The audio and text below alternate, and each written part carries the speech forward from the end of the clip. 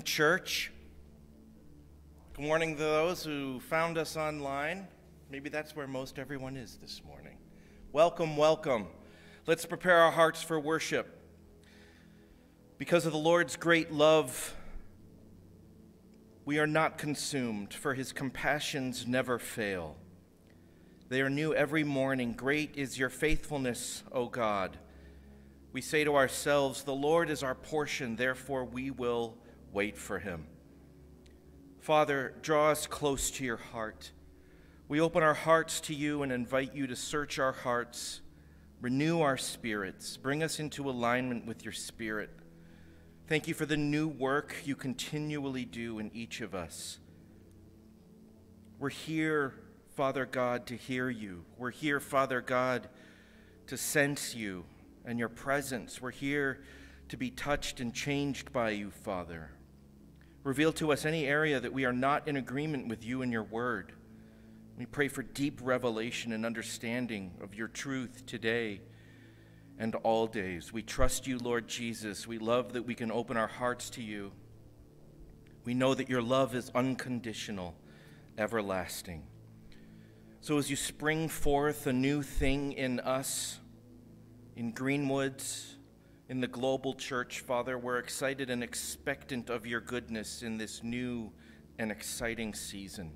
Thank you, Father. Prepare all of us for the new and wonderful things you have for our lives and the life of our church. Help us to let go of old things that hold us back, the things that don't bring life, the things that keep us looking behind to the past. We promise to cling to our new identity, our new vision in Christ, the new thing you're now working in Greenwoods. So help us to keep moving forward in our journey with you. And we know you're with us every step of the way. We thank you and praise you in the wonderful, saving name of Jesus. And the church said, amen. Let's just take a moment and say hi to each other. Hi. As we're able, let's stand and worship together.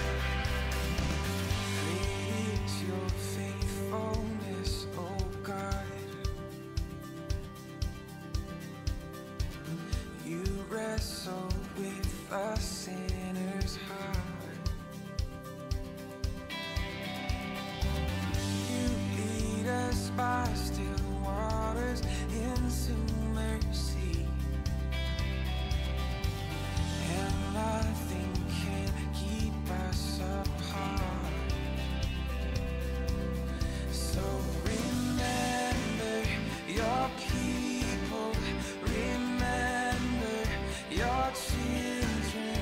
Remember your promise, oh God. Your grace is enough. Your grace is enough. Your grace is enough for me. Great is your love and justice, God. You use the weak to beat the strong. You lead us in the song of your salvation,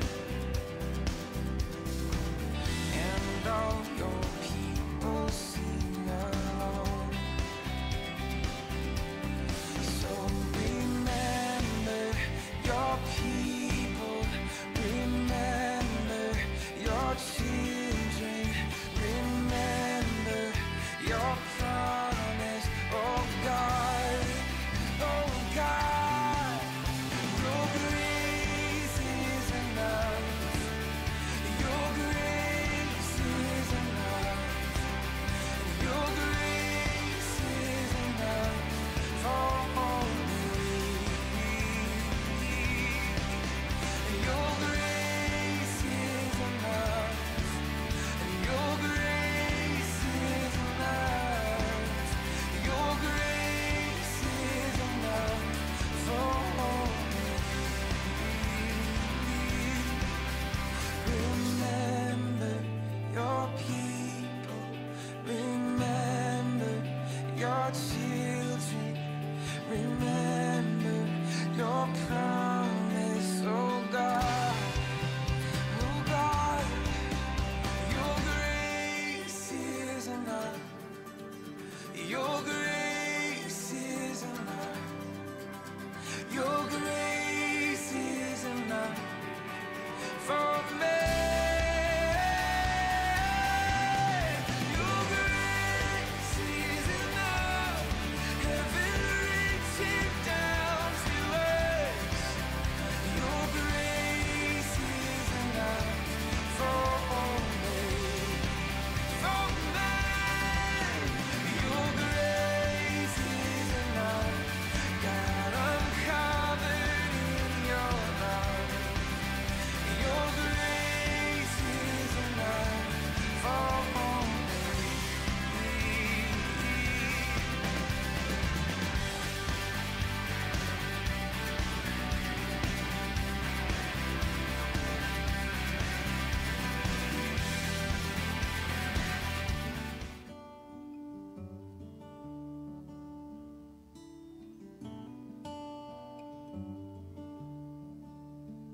Come now, fount of every blessing, to my heart to sing thy grace.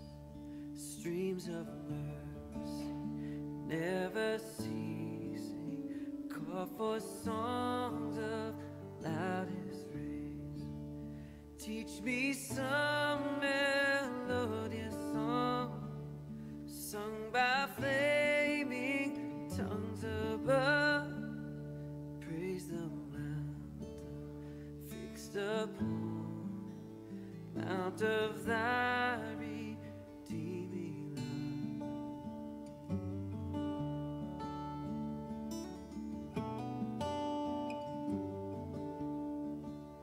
Here I raise my Ebenezer, hither by thy help I come, and I hope by thy good pleasure safely to arrive at home.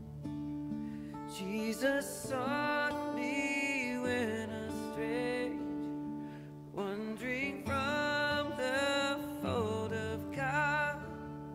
He to rescue me from danger interposed his precious blood. How your kindness yet pursues me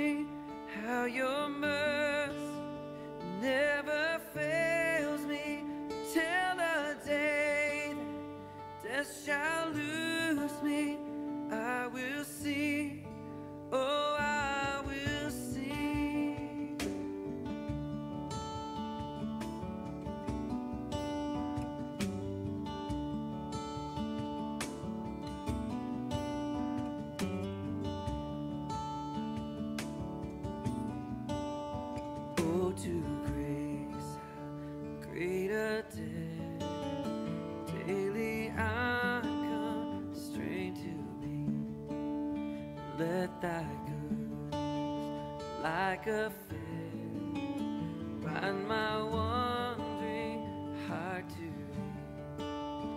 Prone to wander, Lord, I fear, prone to leave the God I love. Here's my heart, take and seal it for thy courts above. How your kindness yet pursues me, how your mercy never fails me, till the day that death shall lose me. I will sing, oh, I will sing, how your kindness yet pursues me, how your mercy never fails me, till the day that death shall lose me.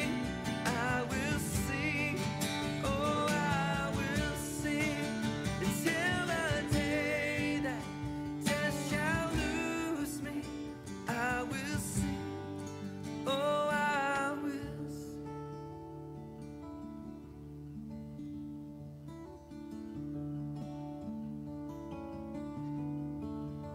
Prone to wander, Lord, I fear, prone to leave the God I love. Here's my heart, take and seal it for thy courts above. Here's my heart, Lord, take and seal it for thy courts above. As we're seated, let's continue in prayer. Father God, here are our hearts. Take and seal them for thy courts above, Father God. Father, there's so much weight I think we feel when we come to prayer with you. There's really a burden for so much that we need to pray for. It's hard to even know where to begin.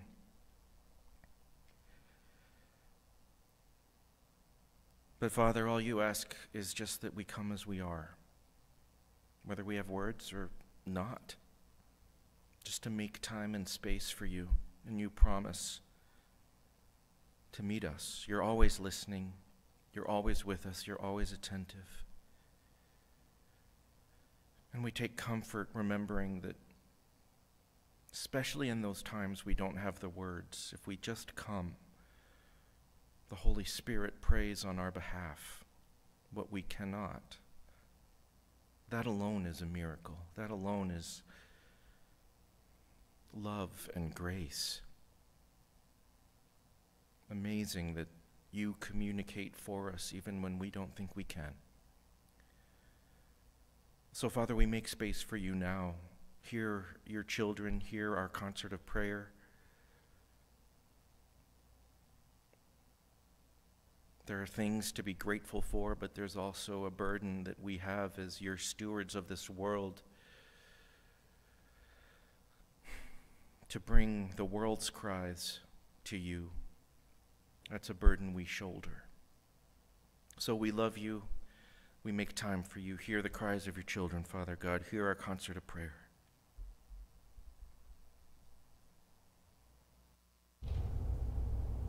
Father, thank you for this new day, this day filled with sunshine and snow, brightness of your mercy shown. We come before you, Lord, to worship you. I pray that as we worship you, we're strengthened. We're here to praise you, Lord, and I pray that we would come before you as an almighty God, that we, Lord, will know that you are in control of things, that we would know, Father God, that your love abounds. I pray, Father, for those that are here today that ventured out person. Pray, Father, a blessing upon each and every one of them. And I thank you, Lord, for the opportunity to come. As in so many places in this world, there's no opportunity to come and see the Lord by yourself, or you come in a cave or basement of a building. We're so fortunate here in America to be able to come and openly worship you. Just pray, Father, that whatever fear is keeping us away from doing that, Lord, would just be dissolved by your mighty power. Pray this in Jesus' name.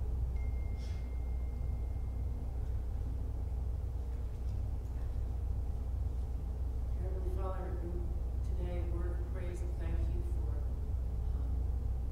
the prayers and the concerns that went out for my brother James, who is well on his way to recovery, Lord. We hope to see him home within a few days. Lord, and I just lift up all the doctors and nurses in the hospitals, and especially those people, Lord, who are lying in beds with no one to advocate for them, no one to hold their hand, no one to soothe them. But Lord, be their advocate. Be their advocate and comfort them all. And Lord, we know that the doctors and the nurses are extremely busy and things can get violent that they're totally unaware of, Lord. We just ask you to bless them for willing to be there, Lord. And I thank you for the caregivers of my brother who are willing to go in and sit with him and be with him in the times when I could not. Lord, you're an awesome God. And thank you so much for my being able to feel comfort and peace in that you were there. In Jesus' name I pray. Amen.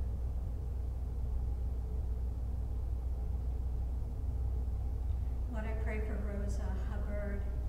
I ask, Lord, that you would provide relief from the pain that she's experiencing. Lord, give her courage, give her hope. Lord, give the doctors wisdom to know how to best treat her pain.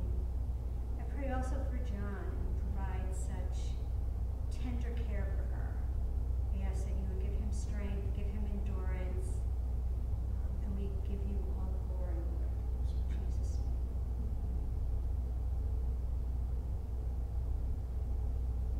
Father, I pray for Sandy and Rick. Missed his prayer this morning. I'm sure he would have said, thank you for the light of this new day. So we thank you for him. We pray for him in his sorrow over his stepmother's homegoing. We pray that you will help him and Sandy and his sister Lisa to make wise decisions about what to do with his stepmother's estate. We know that it's a burden they did not seek, and we ask that you will be with them and help them with that.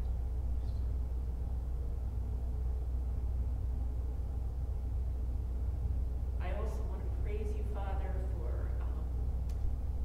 that the boy who ran away in Rancho Del Rey is safe with his family, and that you kept him safe. We pray for him and his family. We ask that you will show your face to them. We pray for all the boys at Rancho. We pray for the staff who are exhausted without breaks in this time of COVID. We ask that you will find a way forward to build the health of the staff. We know that they love you, that they wish to serve you, and that they have servants' hearts. We pray for their healing and their wholeness.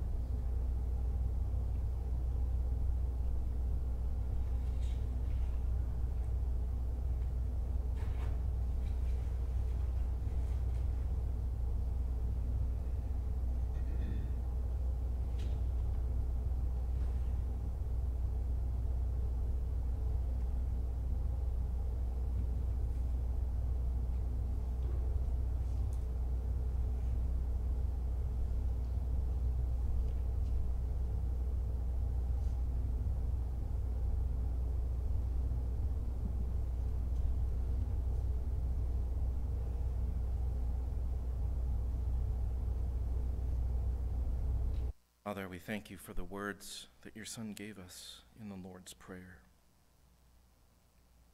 Timeless words from your mouth, Lord, from thousands of years ago, still relevant and powerful today. As your people, Lord, may we hold fast to these words. May we be changed by them every time we pray them.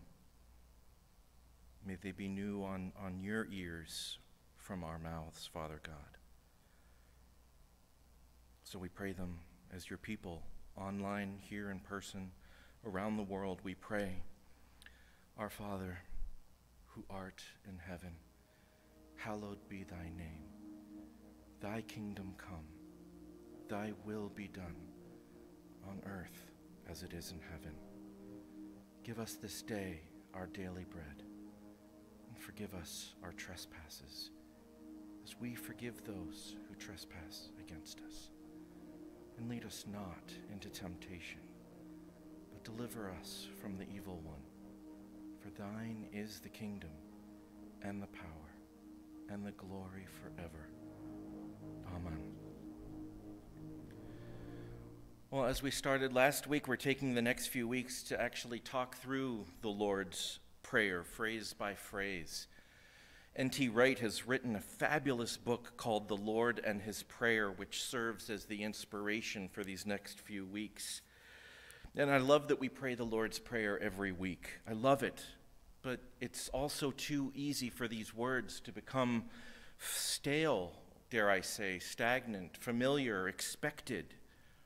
And I hope as we're learning that we're realizing that this prayer is anything but expected or stale, anything but those descriptors.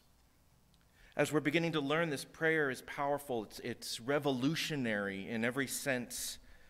It's rebellious even. It's defiant to all things ordinary and expected, counterintuitive to the way things work here on earth. And these words are stronghold shattering. We need this prayer, don't we?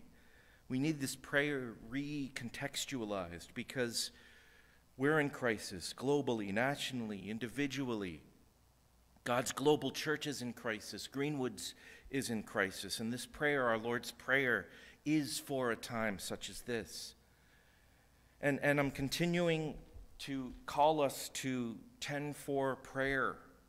You know, are you remembering to do this? Remember, 10-4 is an affirmative signal. It means okay. It means information received, I'm on my way. So 10-4 prayer is it's a daily check-in with God on Greenwood's behalf. Yes, God, 10-4, I understand the church is in crisis, so I'm checking in with you. What can I do to help? Father, I'm listening. Is there something you need me to do to help Greenwood's Community Church? 10-4, God. I'm here, willing and able to help.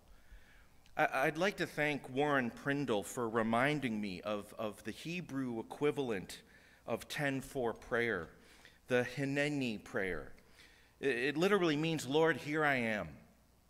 I'm ready. And this is precisely what we're doing with 10-4 prayer. Here's what a Jewish scholar says of the word Hineni. When God called Moses out from the burning bush, Moses replied, Hineni. And you know what assignment he was given and what happened next. When God approached Abraham, asked him to offer his only son as a sacrifice, Abraham responded, Hineni, not knowing what God was about to ask.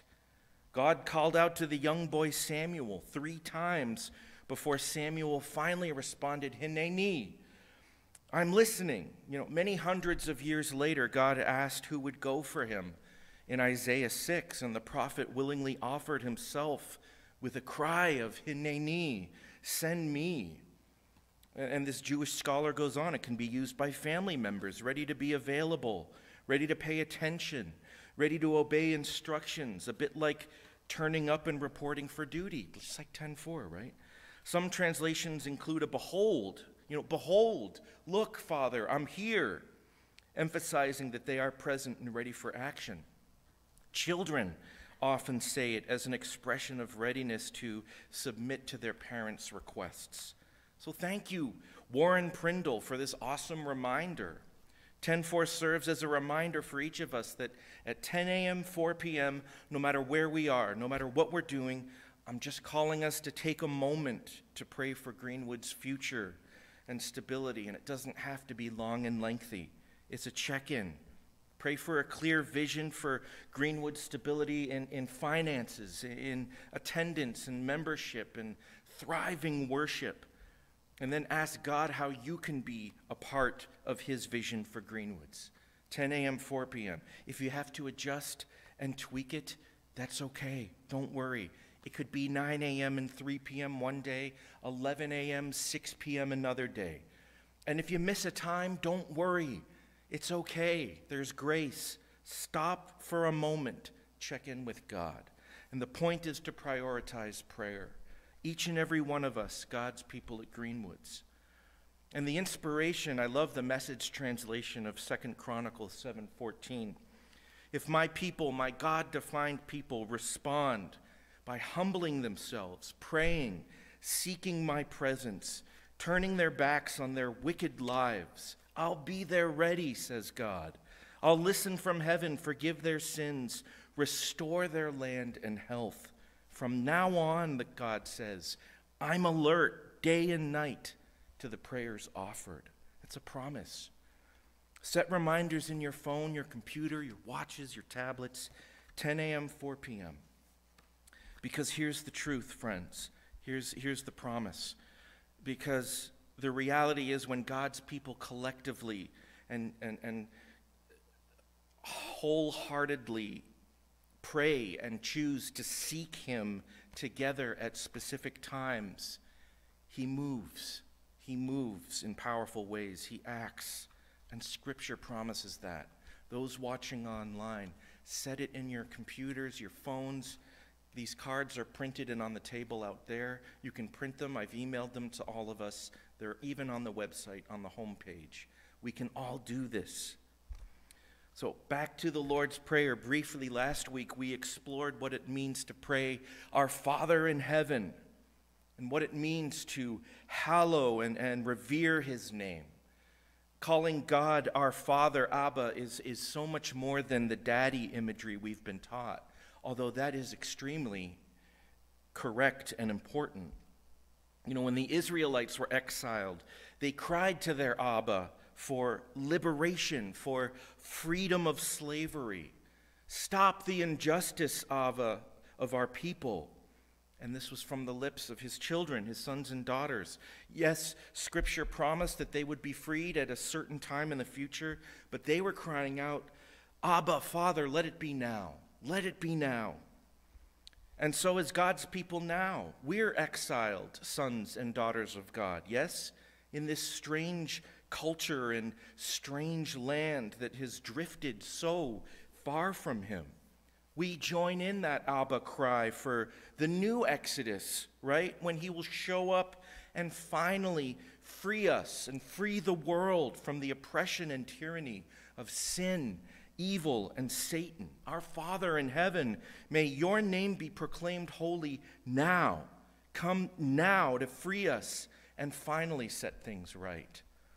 At the same time, Abba's a cry for salvific fulfillment of God's children, that God would remember his people who've been saved by his name, that as our Abba finally shows up and frees us, that he fulfills his promise to us of living with him on earth, the promise of heaven and earth overlapping and married in existence. We join in that cry today, don't we? That Jesus would come now in the second advent.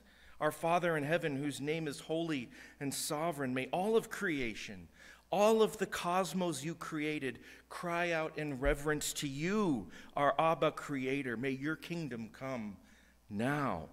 Thy kingdom come. Thy will be done on earth as it is in heaven. What does that mean to pray that?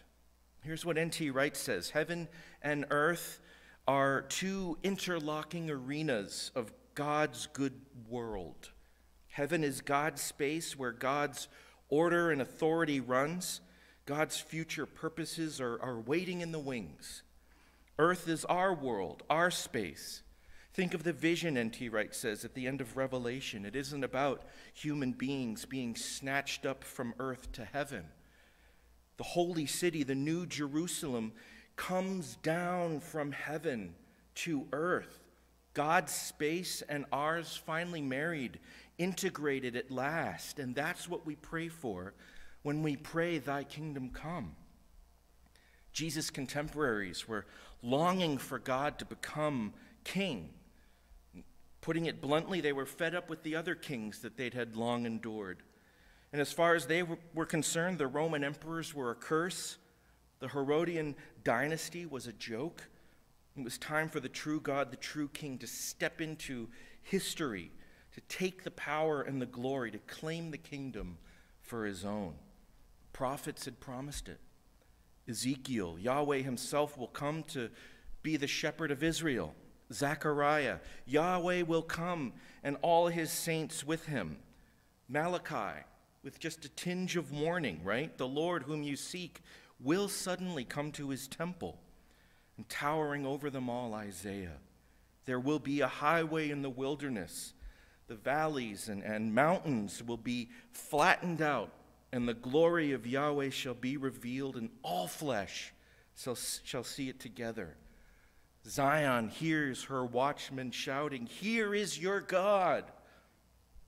Isaiah's message holds together the majesty and the gentleness of this God who arrives in power and who at once shows up to feed his flock like a shepherd carrying the lambs. This is the kingdom message that Jesus lived by.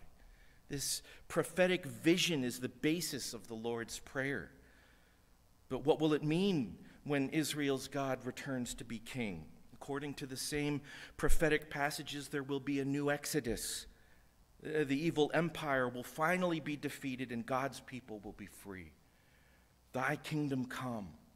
Thy will be done on earth as it is in heaven. Listen to Isaiah 52, verse 7 through 10, because this passage would at once be recalled in the minds of the first century Jews when Jesus talked about God's kingdom arriving. Isaiah says, "How delightful it is to see approaching over the mountains the feet of a messenger who announces peace, a messenger who brings good news, who announces deliverance, who says to Zion, your God reigns. Listen, your watchmen shout in unison. They shout for joy, for they see with their very own eyes the Lord's return to Zion. In unison give a joyful shout, O ruins of Jerusalem. For the Lord consoles his people. He protects Jerusalem. The Lord reveals his royal power in the sight of all the nations. The entire earth sees our God deliver." Wow, what a promise, what a vision.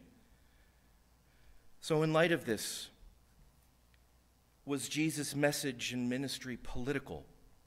How do we respond to that question? No, absolutely not. Jesus was an evangelical, a Christian pastor.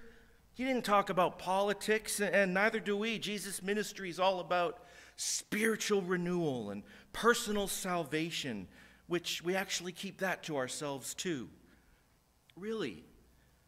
Well, I mean, in light of this passage, in light of praying for God's holy kingdom to radically and really forcefully enter this world, all at once to terminate and annihilate the devil's lustful grasp of this world in government, in world leaders, in media, and entertainment, in business and finance, and politics. Yes, friends, family, let me take a moment and get some things clear. Of course, Jesus' ministry absolutely is about one's spiritual renewal and salvation. Absolutely. We all have to take time to get back to and get right with God through the Son. Absolutely. But Jesus' life and ministry was and is absolutely political. It is. To boil his life and mission and the Bible down to quiet personal well-being and feel-goodery is ridiculous. It's nonsensical, and really, I don't use this word lightly. It's ignorant and sinful. Jesus was a revolutionary, and what he preached was and is a radical way, a new way of thinking and living and loving. Jesus' ministry is also about social justice. I'm sorry to ruffle feathers, and confronting systemic, corrupt human systems of privileged authority and stale, whitewashed, pompous self-righteousness. Period. And if you've missed that, you've missed the heart of the gospel. You've missed the entire meta-narrative of the Bible, because praying the Lord's Prayer is all about pleading with God to remember his promises, to set everything right, to liberate his captive children from the seductive abuse of the devil and sin, to finally tear down and incinerate corrupt, deceitful leaders, the immoral, unethical systems seduced by sin and evil in our nation and all over the world. Abba, Father, please, enough of all this evil. Let it all be done now. Free us from all this. Come now, Abba. So what do we do now then?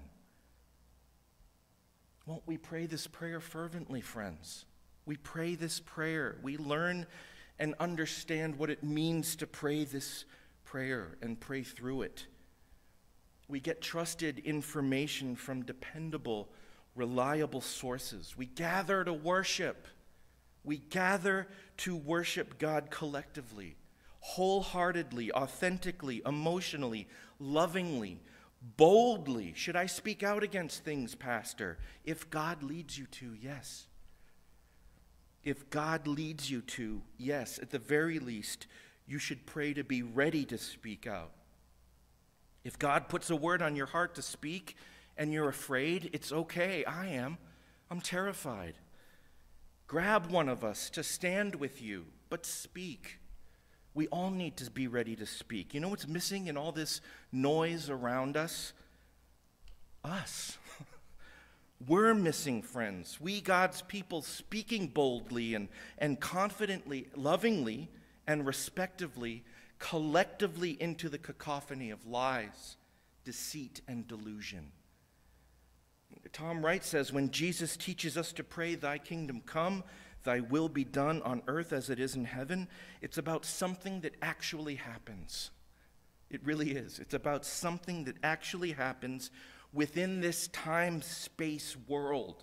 But equally, Jesus' parables regularly challenge the simple, one-dimensional liberationist kingdom vision that his contemporaries cherished.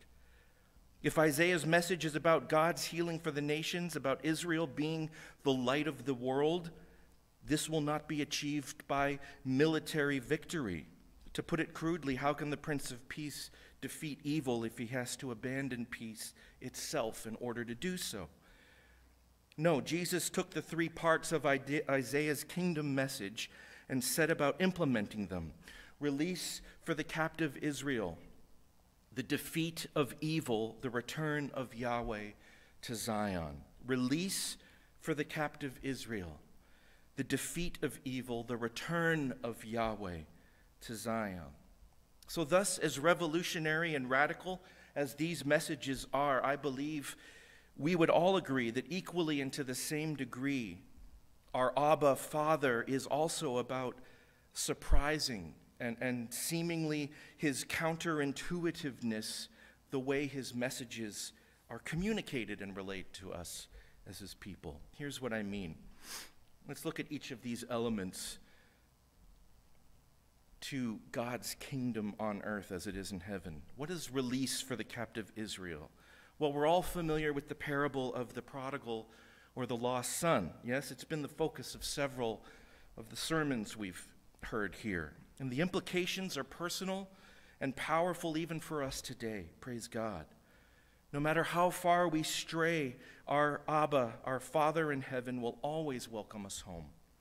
Or if we focus on the Father in the parable, there's no distance he isn't willing to travel to meet us and welcome us home, no matter how far we've strayed. And these implications are just as true for us today as they were for those who first heard them from Jesus' lips. But would you believe me if I told you that those were not the foremost implication in the minds of the early Jews? In addition to those implications we hear, they would have been thinking more about the Abba Father imagery we're trying to get back to, the new Exodus, the liberation of captive Israel. But Jesus, in telling the parable of the lost son, the prodigal son, wasn't issuing a call to arms in the struggle for liberty. He was explaining why he was constantly celebrating the kingdom with outcasts and misfits, people on the fringes. Somehow, he seemed to be saying that through this strange work, the kingdom was appearing, even though it didn't look like what people had imagined. This was how the captives were being released. The defeat of evil. All throughout Jesus' ministry and teachings, his miracles, his healings, Jesus was somehow showing everyone that sin and evil's long reign and hold was finally being abolished. How else could Jesus do what he was doing, right? Wherever he went, somehow in his words and actions, sin and the devil's curse were miraculously being undone. Isaiah's kingdom message promised defeat for the evil regime which had enslaved God's people. Woven into that message in Isaiah, we find 4 poems about a strange character, the servant of the Lord, who will be God's agent in accomplishing this task. The prophecy as a whole, which you can find in Isaiah 40 through 55, sets out the promise of the kingship of God. The servant songs within it set out a job description for how the promise is to be realized. Jesus volunteered for the job. This, he believed, was how evil would be defeated. And the return of Yahweh to Zion. Thirdly, Isaiah had declared that Yahweh himself would return to his people, coming with power and justice, coming gentle as a shepherd. Jesus spoke of his own work in the same terms. He frequently explained what he was doing in terms and imagery of a shepherd rescuing lost sheep. He told stories about a king or a master returning to his servants to see what they were up to. And Jesus spoke and acted as if he was called to embody not just the return from exile, not just the defeat of evil, but also, astonishingly, the return of Yahweh to his people. So Jesus then embraced a crazy and utterly seemingly ridiculous vocation, right? Risky. And when he taught his disciples to pray, "Thy kingdom come," he wanted them to pray that he would succeed in it. That prayer, astonishingly, was answered. They thought it hadn't been, but Easter proved them wrong. Those first followers, Jesus' first followers, to their own great surprise, quickly came to believe that, wow, so God's kingdom had come. His will had been done in Palestine, in Jerusalem, Calvary, and now in the Easter garden. Heaven and earth had finally dovetailed together. The prophecies had been fulfilled, though not at all in the way they expected. That's usually how God works. So praying, "Thy kingdom come, thy will be done," isn't comfy and cozy or safe. No, not at all. And the disciples were first to witness how strong and bold and dangerous this prayer is. Could you imagine being in their shoes, their sandals, with Jesus actually risen? And that realization that God's kingdom was finally actually entering the world. Could you imagine? That all of God's creation, the cosmos, everything, had finally turned that cataclysmic corner, right, from darkness, wow, to light. Their world was literally rocked. And ours should be too. If we're really praying the Lord's Prayer, if we're believing what we're praying all throughout, every time we pray it, our world should continue to be rocked, friends. So invariably, here are some questions that have been asked for millennia. Why is there still injustice? Why does evil still seem to have a hold on this world if God's kingdom's entering in finally? Why are people still starving? Why is there still war, still prejudice, still oppression, still devastation? These are really good questions, important questions, and if we're honest, unavoidable questions that can't be answered with easy answers, glossed over, casual confrontation. No, I think those first disciples, those first followers would say to keep praying and living the Lord's Prayer. And maybe that does at first sound too casual, too easy, too glossed over. But I think by saying this, to pray the Lord's Prayer, they weren't avoiding these questions. They were answering those questions head on. And I pray that we realize this too as God's people. We must carry on, friends. We must press on by continuing to devotedly and believingly pray this prayer. Why? Why should we trust our Lord in this prayer? Because Jesus uniquely, powerfully, triumphantly did what he did. He did. Once and for all, and that fact, that reality, radically, undeniably changed everything. That's how we mark our calendars. Once and for all. Amen? Tom Wright says to think of it this way: Jesus is the medical genius who discovered penicillin. We are doctors. Ourselves, we have to be cured by the penicillin first, right?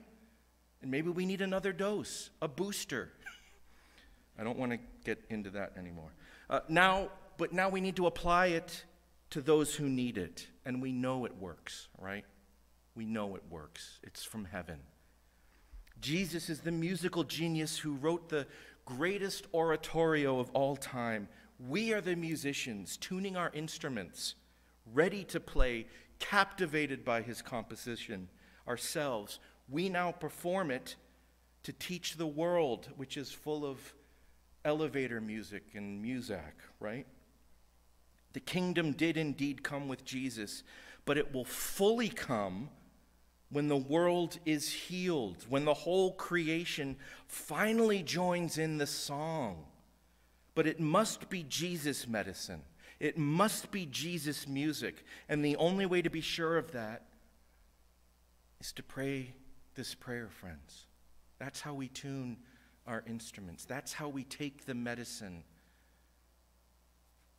so that others can trust us to take it when we offer it to them. What then might it mean to pray this kingdom prayer today? It means, for a start, that as we look up into the face of our Father in heaven and commit ourselves to the hallowing of his name, that we look immediately out upon the whole world that he made, and we see it as he sees it. We need to recalibrate our vision, don't we? Thy kingdom come. To pray this means seeing the world in binocular vision. See it with the love of the Creator for his spectacularly beautiful creation. And at the same time, see it with the deep grief of the Creator for the battered and scarred state in which the world now finds itself. And we put those two together and bring the binocular picture into focus. The love and the grief join into what? The Jesus shape, the kingdom shape, the cross shape. Never was love, dear King, never was grief like thine. And with this Jesus before our eyes, pray again, thy kingdom come.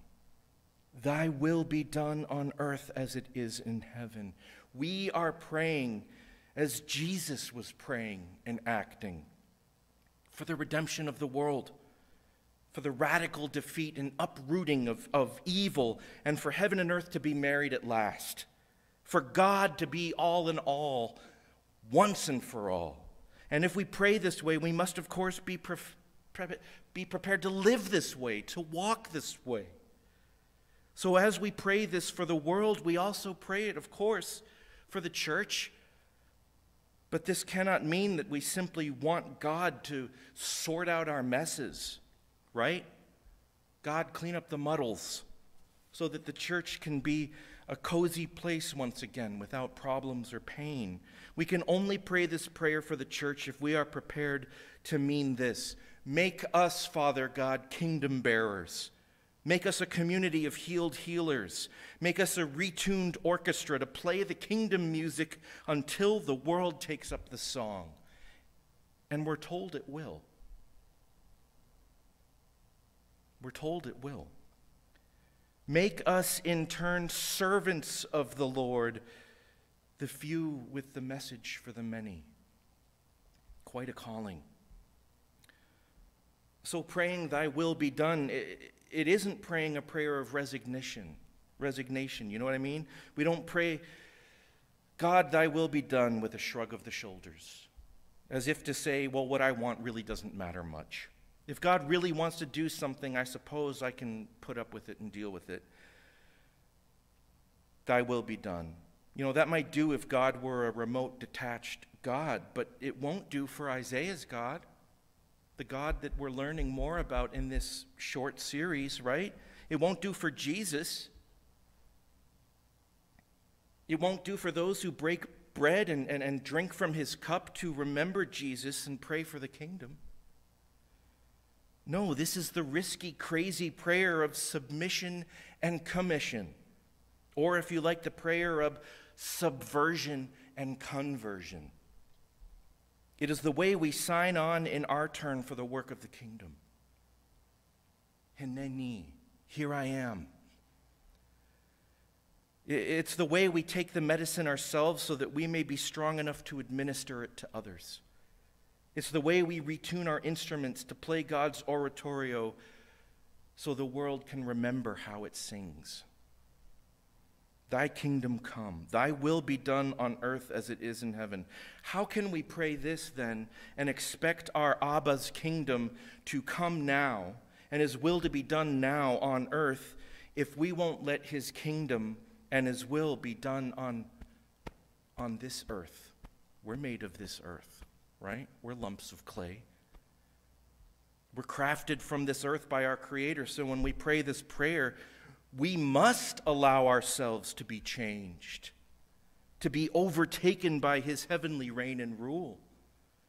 Amen? I mean, for if we're not willing to include ourselves in this radical, revolutionary reign on earth, then I think we've missed the heart of this prayer, friends. Indeed, Abba, Father, thy kingdom come, thy will be done on earth as it is in heaven. Let's pray. Father God, why don't we just pray the Lord's Prayer together? Our Father, who art in heaven, hallowed be thy name. Thy kingdom come, thy will be done, on earth as it is in heaven.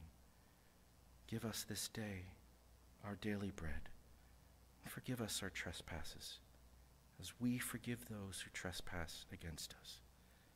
And lead us not into temptation, but deliver us from the evil one. For thine is the kingdom, and the power, and the glory forever. Amen. I hope you all come back. I'm having a good time with this series. Let me pray for our offerings. Father God, we ask your blessing upon these gifts we've brought today, during the week, with us now, online, through the mail, Father God. Please bless and multiply these gifts. We offer our gifts, Father God, our first fruits, because we invest in you and we're hoping and investing for more of you in the days to come. As you continue to instill your vision with Greenwoods, And then our commissioned call as your church through missionaries and connecting with other churches, Father God. We choose to invest in what you're doing now. A more compassionate world, a time of peace, a world that's healed by the medicine you offer, a world that joins into your kingdom chorus and orchestra, Father God. And we each have a unique voice and instrument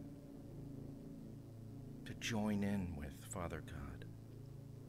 Shape us, tune us through the way we give, for we are tuned more into useful instruments.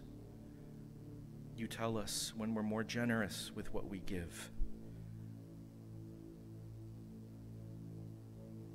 Shape us into a people more faithful to your word, a people more full of joy and good news, more ready to speak out against the things that break your heart, Father God. And then to share the good news and joy and gentleness and respect. But you lead us, Father God. So we invest in you so that you would give us the words and your timing to join into what you would have us speak out on, Father God. We dedicate everything we do, we dedicate our lives to you, your kingdom work. Bless the lives of all your children and the church proclaimed. Amen. I don't have too many announcements. There are connection cards in the pews if you want to fill them out with your phone number, email address. We don't sell the information. We don't disperse it. If you want, we can put it in the directory so that we can contact each other. And also I send out a weekly newsletter. The pastoral update is what it's called. It's just information about the church, the devotion, what's going on, what we're praying for in the days ahead. People online, if you want to be a part of those lists or in our directory, email me, pastortrip@greenwoodschurch.com, and we'll get you in the directory and get you the information you need. The minutes are posted online. I just updated them over the weekend. We do have an interim team meeting this week. No, we don't. February 9th is the next one. Continue to pray for the interim team. We need your prayers, please. Absolutely, please. And I'd like to thank the interim team that's continuing to serve and walk in this interesting, chaotic time. Thank you, Jane, for taking the mantle of the financial crisis we're in. And we're all here for you, praying for you too. So thank you. Rosa Hubbard is in the hospital. Thank you for praying for her. The Moran family still recovering from COVID wreaking havoc in their household. Anyone else have? Rick's stepmother Yes. passed away, and so they won't be with us for another month. Right, this is going to delay their coming back. Their return. Yeah, So, keep that family in prayer. right. Yeah, and I think Kareth and the kids are still in Mexico, so pray that they get back safely. Well, we have a closing song. Let's stand as we're able and sing.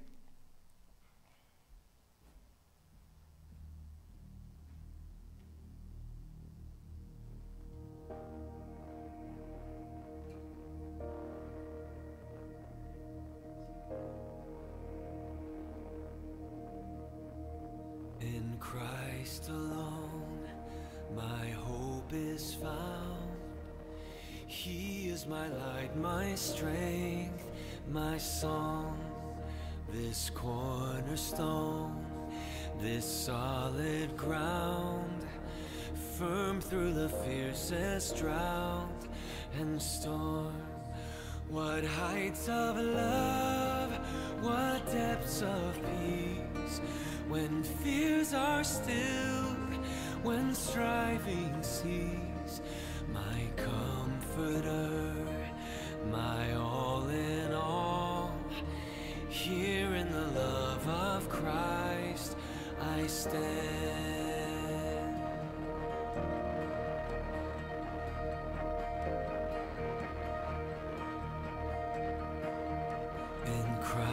Christ alone, who took on flesh, fullness of God in helpless babe, this gift of love and righteousness, scorned by the ones he came to save, till on that cross as Jesus died, the wrath of God was satisfied.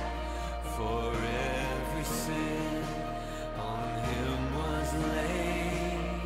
Here in the death of Christ I live.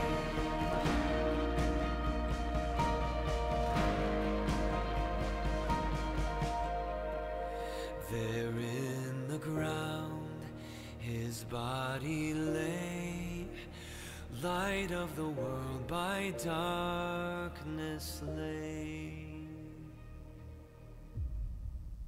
Then bursting forth in glorious day, up from the grave he rose again.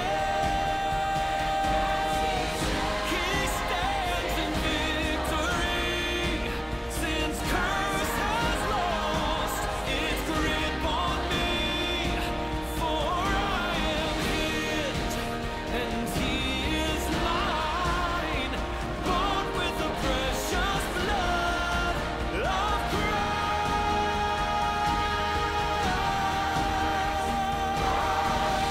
The solid rock I stand.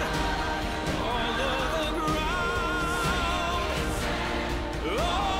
of the ground is sinking sand.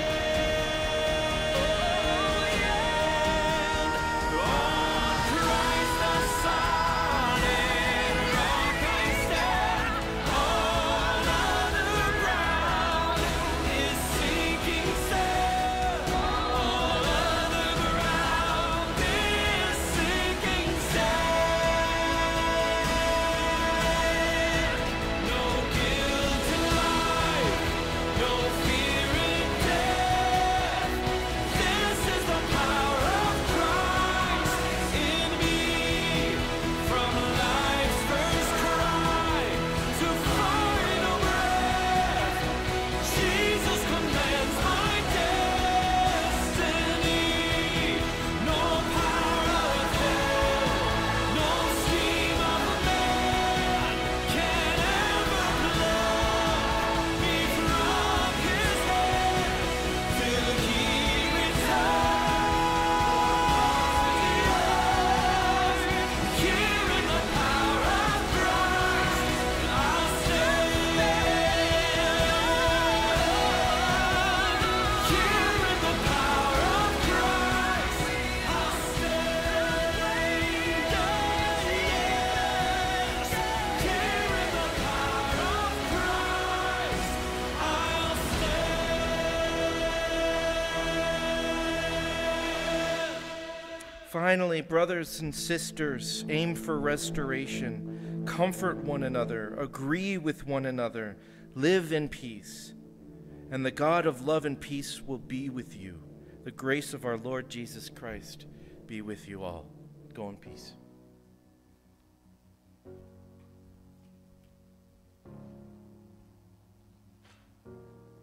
You are not hidden. There's never been a